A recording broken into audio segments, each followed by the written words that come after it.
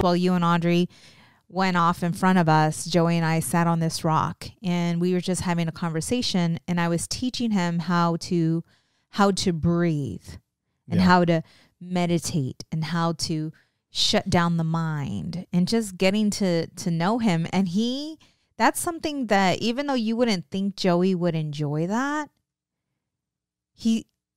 just if you've never done it with him. Yeah. It's something that I learned today about him, that he would enjoy that. Yeah. He loves nature. And that's what he said. He's like, Mom, I would love doing this in nature. I'm like, I get it. It's easy.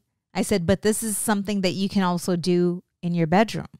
You find a quiet place and quiet the mind when you feel upset or you feel uneasy or you're, pissed off at something. It's time. This is like a timeout.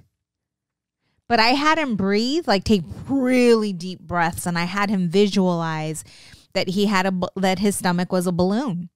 Yeah. And then breathing in the air, the balloon expands. I'm like, pay attention. I'm like, connect to what you're feeling. I'm like, do you feel your stomach expanding? Kind of like a balloon.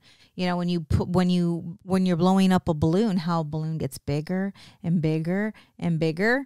And then I told him, you want to slowly, breathe out as if the balloon had a leak. I said, but, and he started doing it.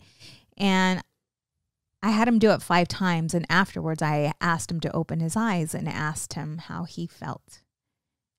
And he's like, I feel relaxed. And you could tell like he was just That's good. more relaxed. It seems like that stuff is almost like more automatic when you're in nature. Like it's easy to get into that frame of mind. Mm-hmm. Right? Because you're already here. You're already there. Like you're in nature, you're looking around, and and I told him, I'm like, I don't want you thinking about anything.